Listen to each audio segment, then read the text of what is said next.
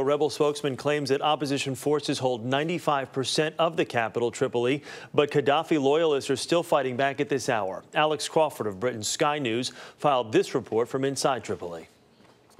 Well, there's an awful lot of fighting just very close to where we are. We're right round the corner from Green Square, really, in relative terms, and not too far, about a couple of kilometres away from Colonel Qaddafi's compound. And there has been constant mortar shelling and machine gun fire all morning, quite intensive at some stages.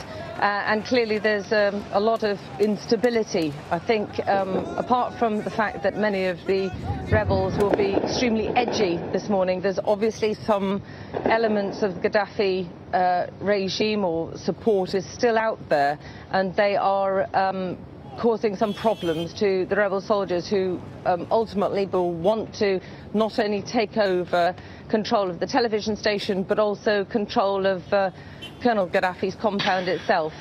Right now, though, we're in a real period of flux where things are very, very unstable, and there is still a lot of fighting going on in areas of the city. That's Alex Crawford of Sky News reporting from Tripoli for us this morning.